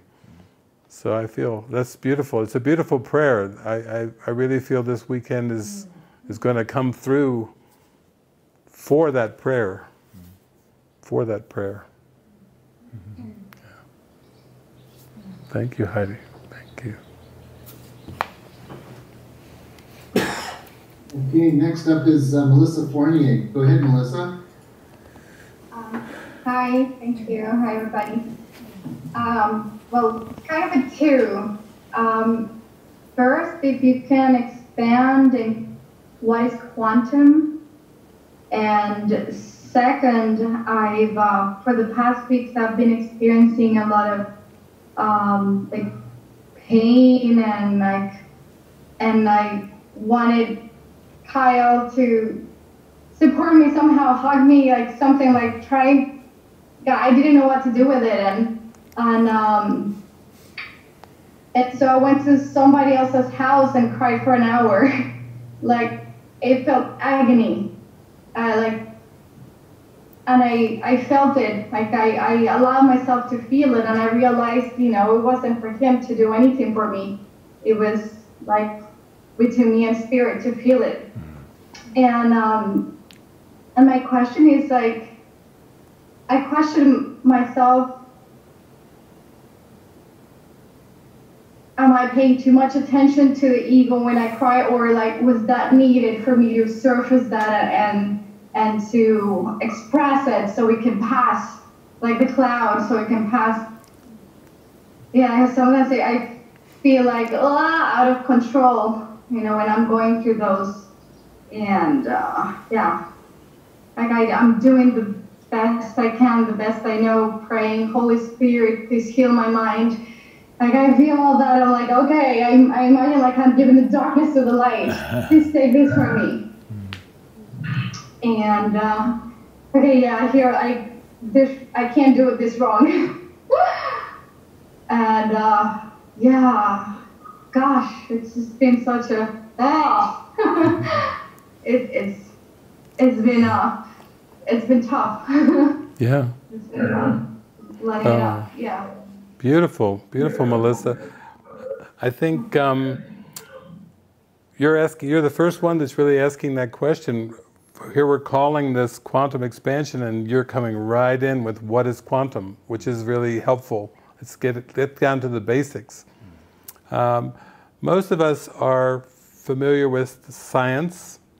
We have some awareness of it growing up even through grade school and high school, and most of us are aware of the idea of the scientific method of doing experiments and drawing conclusions from various experiments on many things of the world. You might say that just like psychology has progressed from different schools of thought, there's like B.F. Skinner and behavioral focus and action, reaction, stimulus response. There's different aspects of psychology. There's Freudian psychology, there's humanistic psychology, there's transpersonal, transcending the personal psychology. That quantum is more aligned with transpersonal, because quantum is science, but not only acknowledges consciousness, but sees that consciousness is central. And it's so central that basically quantum physicists, there was one many years ago, decades ago, a quantum physicist who said, there is no world. And you know, that was a quote from what? A scientist said, what? There is no world. That's actually, Jesus says that in A Course in Miracles. He actually says the same line that the quantum physicist said. And Jesus is known more historically as a very spiritual, religious figure, and a scientist, usually people think of that as the other end of the spectrum.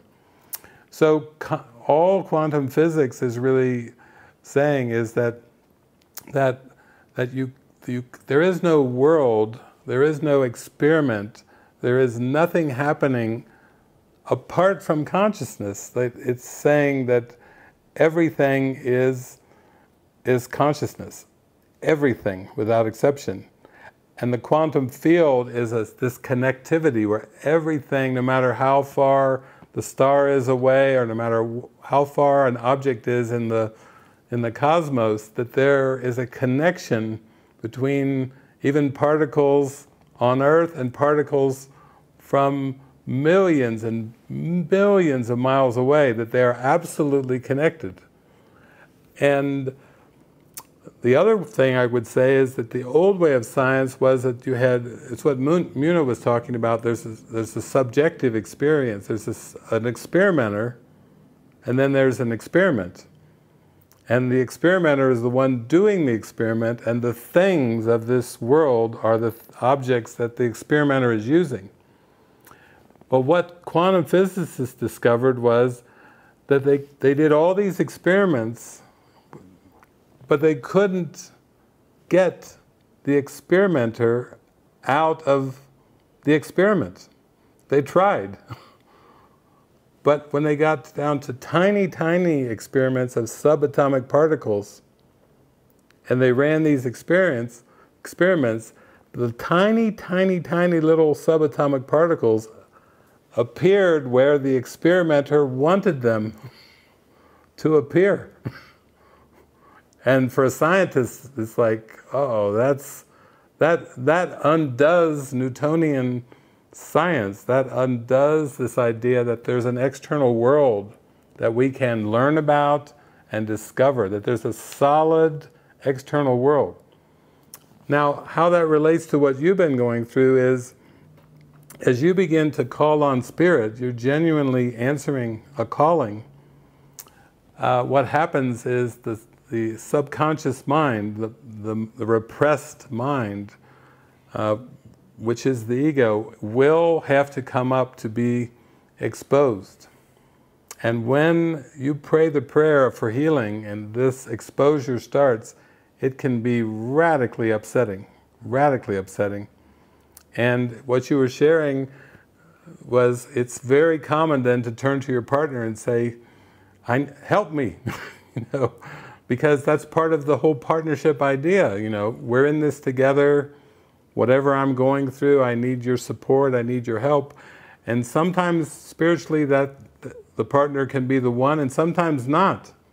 Sometimes it's the Spirit has another way to direct you, and did direct you. But it's a bit shocking when you are really praying for healing and then this darkness from the unconscious mind starts to come up. But all of us have gone through this. All of us have been shocked, majorly shocked. And you go around the room here, people would say, oh, we've been shocked for years. Years, like decades, people will say. Shocked for decades. And because we don't really know what we're getting into. You know, we think, oh, I want to know love and oneness and joy and happiness. And so we don't realize. There was also someone who wrote in here among all the questions, and it was great because it was Paul, I think, and I'll just read you this because this is what Paul was saying. Paul Frale, and Paul said that I recently decided to get serious and asked the Holy Spirit exactly why I was stagnating. Since I keyed it into my computer as I was channeling it, I am able to transcribe the Spirit's answer below. And this is what the Spirit wrote. Paul, it is because you have given up. You think that the road to enlightenment is easy. And when it became hard, you gave up. What you should do is to begin your studies again by reading parts of the lessons to get back into shape. It will do you good. I think that by doing this, you will quickly resume the momentum you had. It will not be long before you will find yourself getting results. I am with you always. That is all for now. So that's the answer when we tune in. It's like sometimes we make a conclusion, and it could even be a conclusion like enlightenment is easy. And then we open up the prayer of our heart and say, I'm ready for healing, and then the unconscious stuff comes up and the ego goes, right, easy, you know. But it's also to be realistic. We always want to be authentic and realistic in our awakening process, and that's what I think you're doing. And I'm glad to meet you. I've heard from Kirsten talked about both of you very much from the trip to Florida, so it's great to see you both here online. I thought I might just add to that because I think it's a significant thing we found, because we do a lot of expression sessions all the time. And one of the big things we find is when we allow the stuff up, it's really good to have a safe environment to do that. But one of the biggest things we find is the actual judgment of what's coming up. So it's the judgment of the judgment, if you like. So if you can just sort of pull back from thinking that it's a problem that this stuff is coming up, or that it shouldn't be coming back around again, because I expressed, I had this stuff coming up yesterday or for weeks now. If you can just step back from that and just allow it, and just try not to judge it as much as you can, and maybe, Kyle can help you there, just sort of, oh yeah, that's okay, just allow. You just don't need to judge it, it's okay, It's one of the biggest things I seem to find with those that are around me, just to say, it's fine, there's not a problem. So, because the ego is always wanting to come in there. It's like the ego is getting undone, so it's going to come in and get at you whatever way it can. And one of the classic things is judging that there's a problem with this stuff coming up. But really, if you can just be with that, and really be willing to give it over to the Spirit, that's all you need to do. We want to do more than what's actually required, if you like, and that's all you need to do. Allow it up and give it over, and just step back from that. So.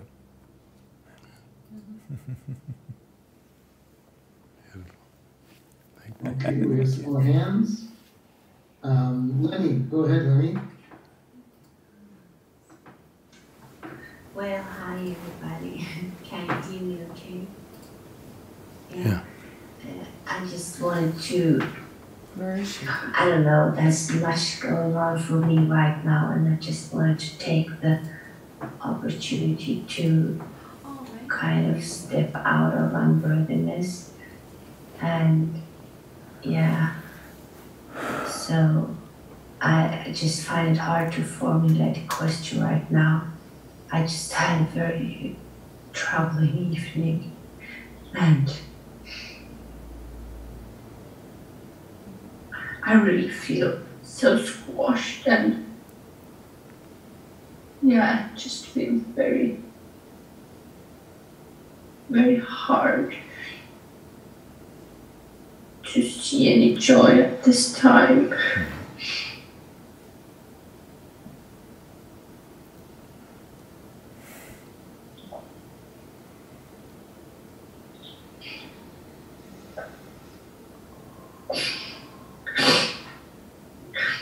But I really felt like everything said thus far has spoken to me and really is for me, so that feels really supportive.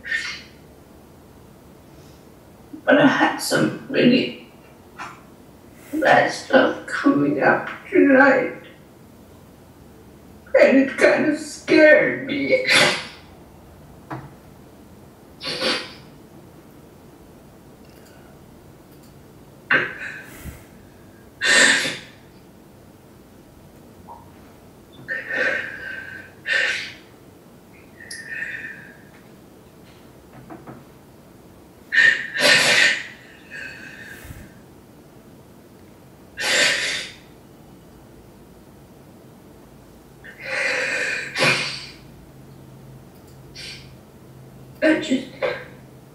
There was so much hatred and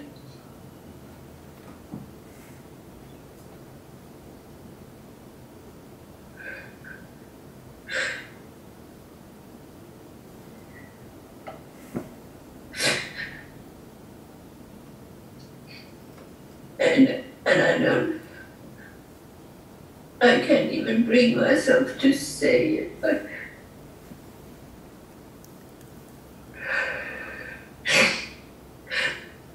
I was trying to get my daughter to sleep. She's 2 years old, and she just kept screaming and screaming and screaming, and I just can't deal with that.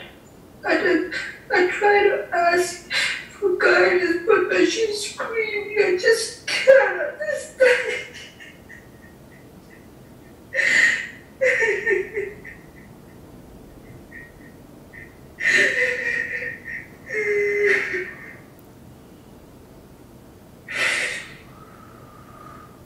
I just can't stay right-minded. I just...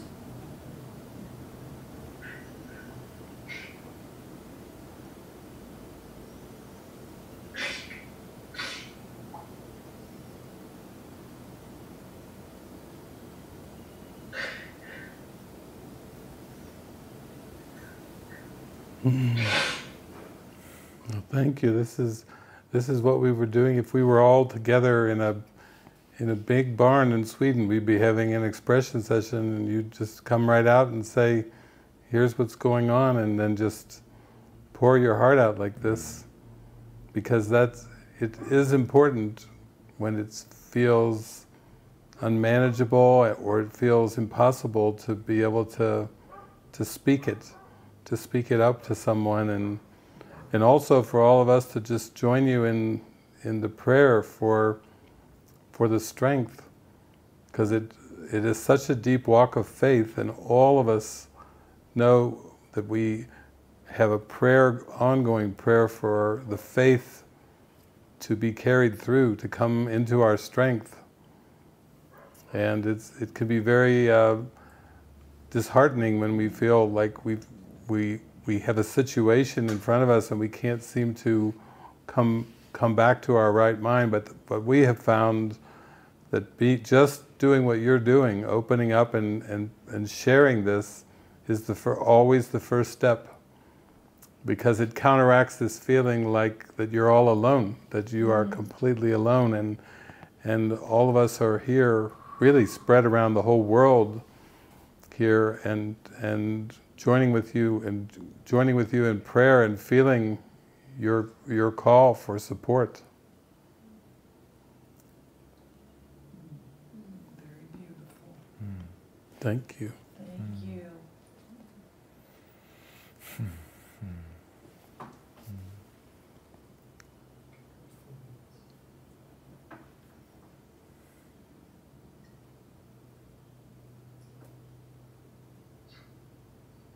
Well, we're almost at the top of the hour.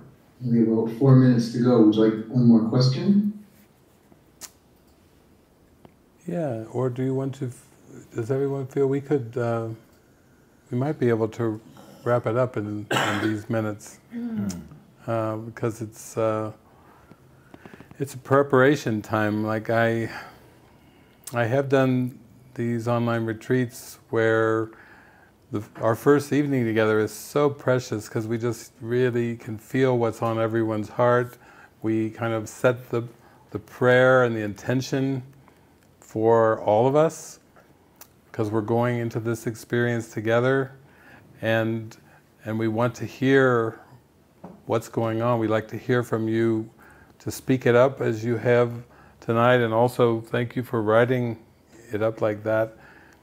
And then to just have a good rest and to prepare for what we're going to go into tomorrow, because it's actually, we're just opening into an experience, just to be led and be taken by the Spirit into an expansive feeling, an expansive experience, and the preparation for that, to give yourself time to prepare for that, because also after that tomorrow, then there'll be another nighttime that will come, which can bring up all kinds of things too, as you go through that first experience with the movie experience. But at that point, our panel will be returning to address things from our experiences of facing those things, whether it's the things that Nemo faces in the movie, or whether it's things that we've all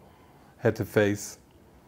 And also, because we've picked such a deep topic this week, it's so deep.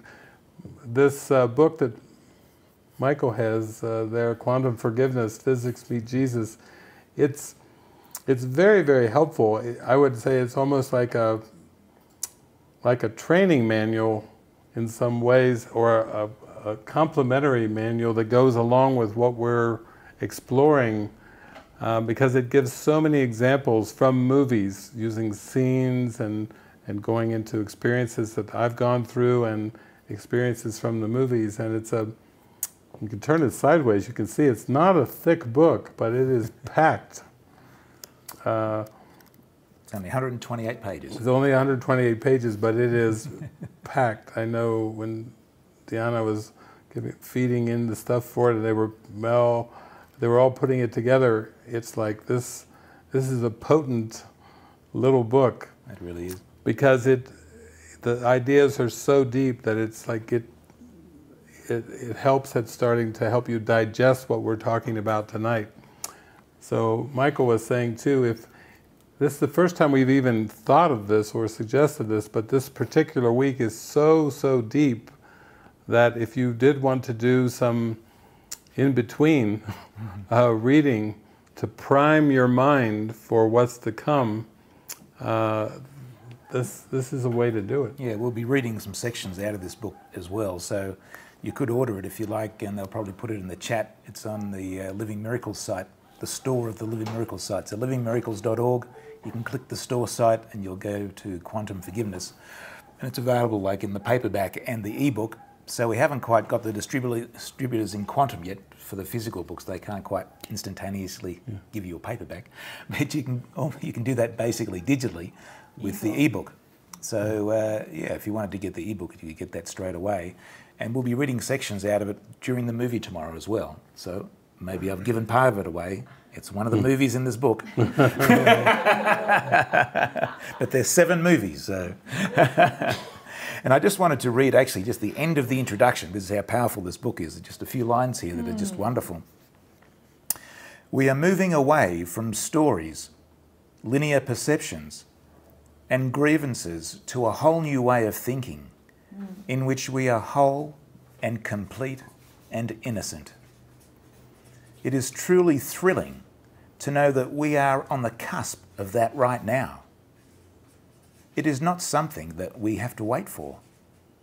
The truth is right here, right now, patiently saying, "Here I am." Awakening is indeed a glorious journey of miracles and discoveries, and I feel so honoured to be a full participant in it. That's the introduction.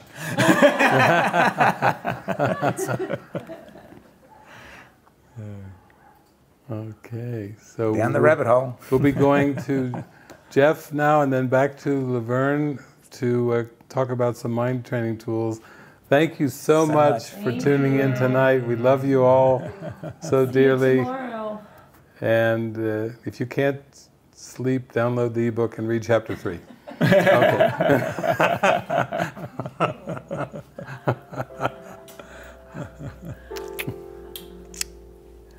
Okay.